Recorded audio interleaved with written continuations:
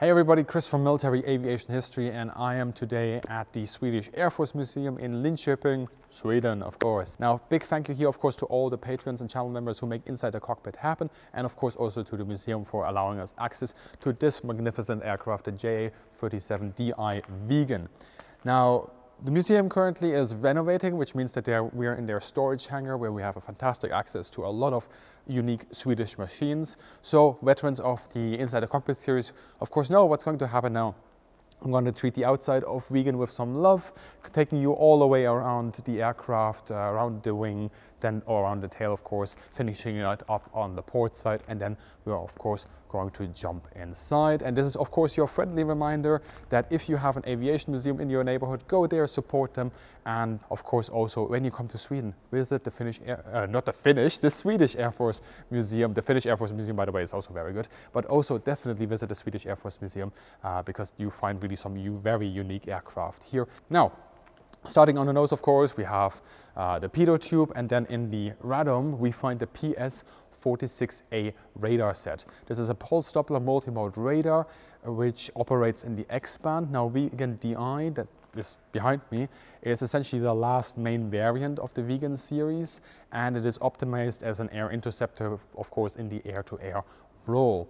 Now, Viggen comes in many shapes and sizes with also some ground attack elements attached to it, but for this video I'm going to mainly focus on that DI variant with the, of course, air-to-air weaponry.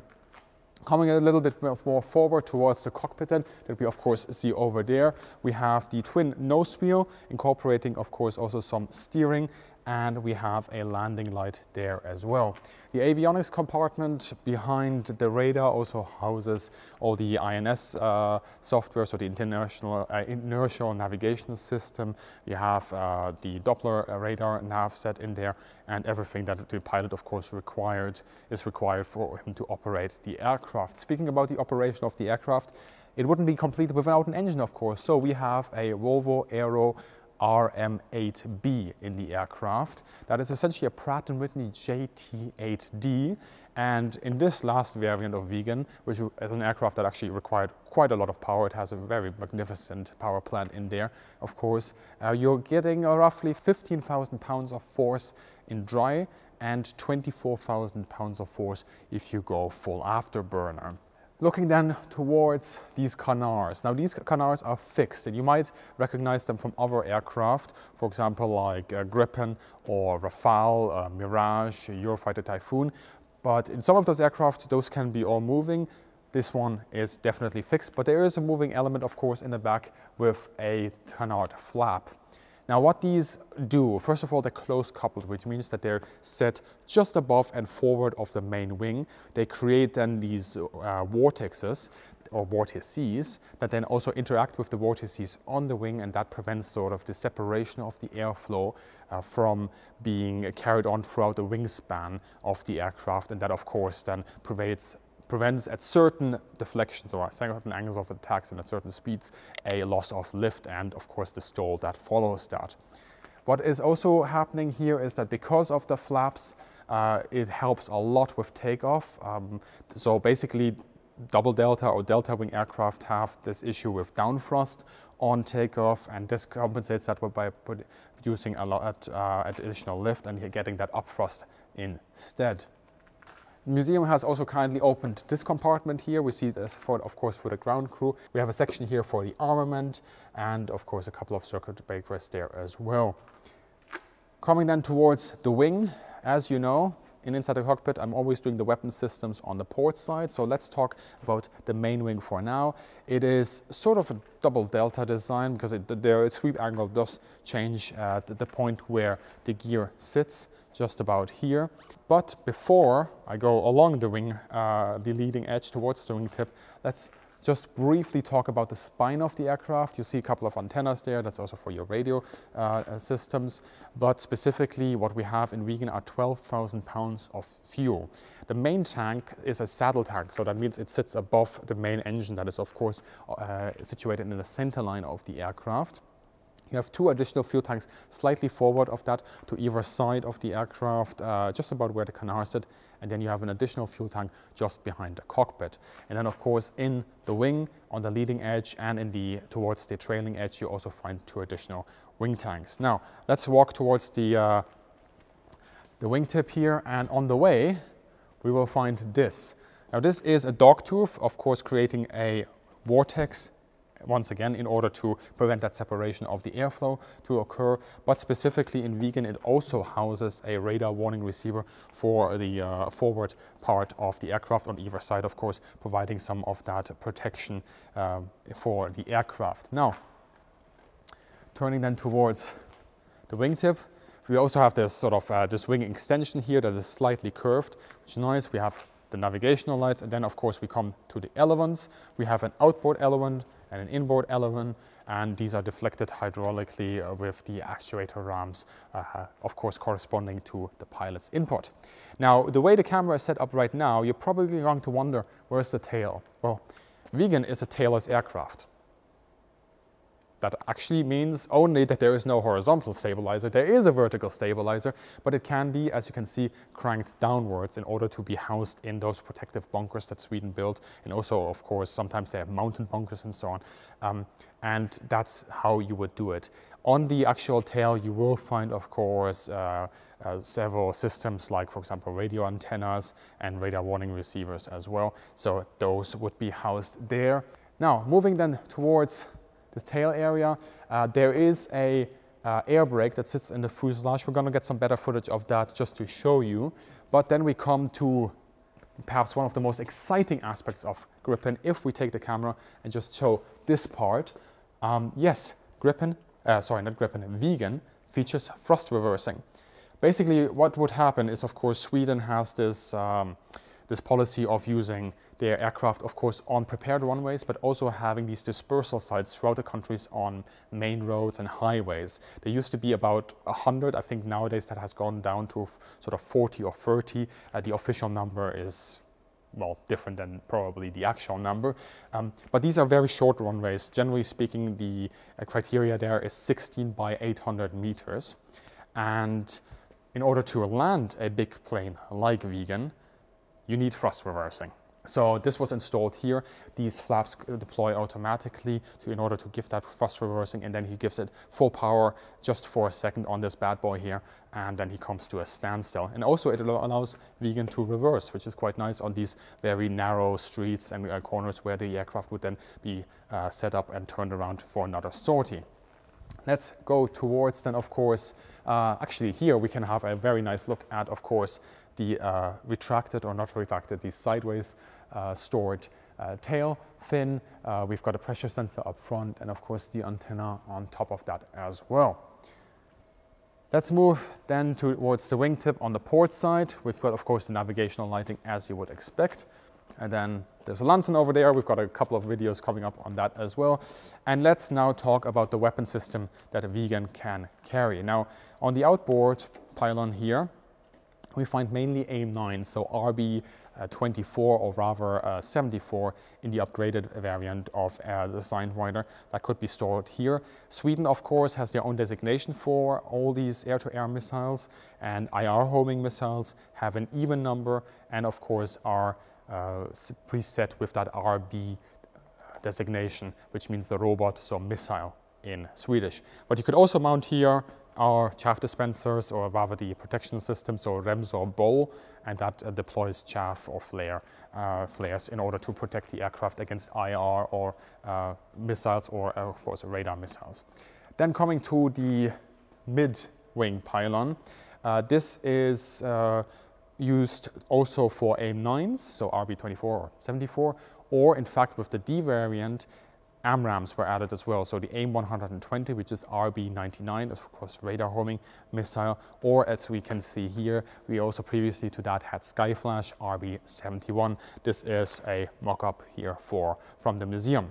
So then coming, of course, towards the inboard pylon, that is situated more towards the trailing edge of the wing. That's also where additional countermeasure systems could be housed, such as the REMS or buoy. And then looking at this area, of course, we have an additional centerline pylon that is also mirrored on the other side of the aircraft. And this is where additional air-to-air missiles could be installed. And of course, we have the RAT here, the ram air turbine, which also provides that emergency power to the electronical and to the electric and the hydraulic system that Viggen requires, of course, in order to get back onto the ground. We find a fuel tank, roughly 3,000 pounds of additional fuel. And we, of course, have the main gun of Viggen coming in this conformal pod. You see the muzzle over here, and of course, we have a cooling air intake for that gun over here. Viggen carries a 30mm Oerlikon KCA gun, which fires a 30 by 173mm shell, which makes it, as a 30mm gun, substantially, let's say, more destructive than comparable guns such as Aden or DEFA guns. It also fires at roughly 1,350 rounds per minute, which is a lower rate of fire than compared to those the other guns, which is in air combat perhaps not the best thing to have, but it also has a higher muzzle velocity, so it compensates a little bit there. And of course, it has that additional oomph as well on impact. Roughly 150 rounds are carried in the aircraft, and that gives the pilot roughly 6 to 7 seconds of fire. Now, some reflector stripes here as well, but that brings us to a close on the outside. So I'm now going to be jumping inside of the cockpit, and before that, I'm just going to celebrate. One take and let's go. So now sitting inside of Viggen, I have to say it looks like a remarkably well put together cockpit. There's a couple of dials here and there that are a little bit hard to notice from where I'm sitting, but for the rest, it looks very well thought out with everything where you would expect it. And of course, a couple of heads-down displays as well that came with the modernization process of Viggen. Viggen was also used as a test bed, or like the last versions of Viggen were used as a test bed for a lot of stuff that then was carried over into Gripen. So you'd expect some things in here perhaps were not in use during the majority of its service life. But we will go through that in detail, of course, now, starting as always on the port side, working our way towards the front instrument dashboard, and then looking at, of course, the starboard side and finishing it off there with the stick. And yeah, let's just get started. As always, I will go through the cockpit's detail from the left to the right. Since this is a JA37DI, various elements of this aircraft have been modified repeatedly from the initial D variant. This is not an issue, but there are 1 or 2 changes that I'm not 100% on. I point these out as we go along, so if you are Swedish or have information, package that into a nice little comment for all of us to learn more. Now, let's get started, as always, on the port side. On the far left, the larger lever is the gear control. It is surprisingly far out considering the more traditional placements up front and to the left. To the outside of this is the automatic throttle control lever. The interior lighting control panel sits in front of this, followed by the radio communications panel. To the outside of that, the emergency trim switches for roll, pitch and yaw. Then we come to the radar panel with its control stick. To the outside of that, we find the big red canopy jettison button and startup switches for generators and electrical power over to the low pressure fuel valve and the ignition switches. Another radio control panel is in front of this. And then the throttle, which sits just above the radar control stick. The throttle sits on a rail with your usual idle to military power motion range over to the push over into afterburner. The first switch is the automatic throttle control selector. A countermeasure switch sits just out of view to the foreside of the throttle grip. To the side we have a reticle adjuster for weapons use. And above this, the radar mode selector. Forward turns on the radar and backwards it is off. The weapon select switch is found on top of that. Up for guns, down for missiles. The top hat switch is for the U-95 jamming pod antenna. The hat switch below that is a backup. The remaining switches are, from what I understand, the control switches for the jammer pod. Let's now go to the instruments that sit towards the front of the starboard console. On the outside you will find, from the front, the cabin and brake pressure indicator, and then the pitch trim indicator. Then the left warning panel. This one is primarily linked to the engine, fuel and hydraulic systems. Coming to the front instrument panel, we have the main flight instruments set to the left side, with the heads down displays and the engine instruments in the center and right. The arrangement in the DI is a lot different than in the Viggen D, as the right heads down display doubled in size and thus other panels and gauges had to be moved. From the left we find the standby attitude indicator over the altimeter and the backup altimeter. Above the main attitude indicator we have the accelerometer to the left of the speedometer that also has an integrated Mach counter. The angle of attack indicator is on the top. Below all of this Viggen has an engine RPM indicator and an engine pressure ratio indicator to the right. These were actually moved over here from the earlier D versions where some of this information would be displayed to the right hand side of the instrument panel. We have then a central heads down display. This is the target display. The primary use is for course and attitude and anti-collision warning. And above all this you of course find your heads up display. To the right and top a heading indicator. And then the second larger head-down display below this is the tactical display. This is primarily used for navigation, aircraft position reference, target and location markers. However, based on the discrepancy between what this aircraft has equipped and what it says in the manual for the normal D version, I assume that this display might also have additional function, as the DI was also used as a testbed for some of the stuff that was then integrated into Gripen.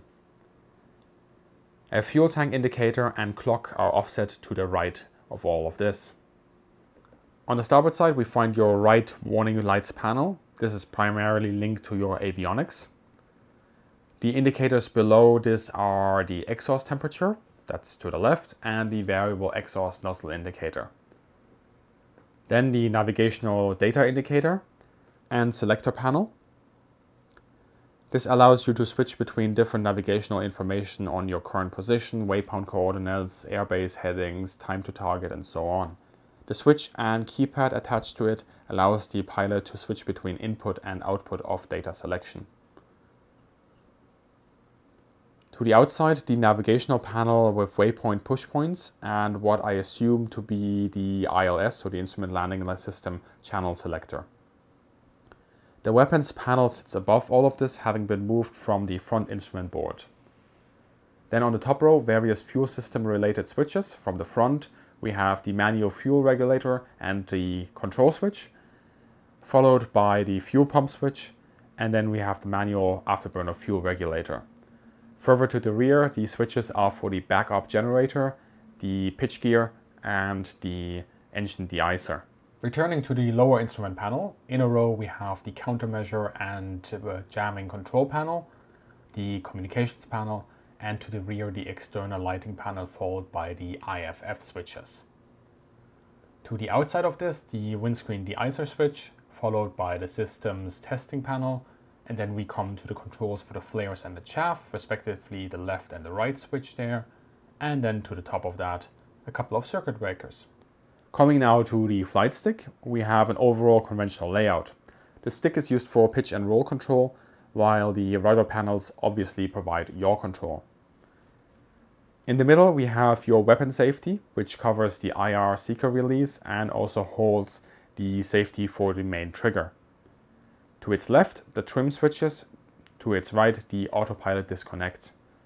Slightly below that we have the altitude hold button, and to the side of the stick we have two buttons. The topmost button is your radio transmit button and the lower one is the optical mode select for your displays.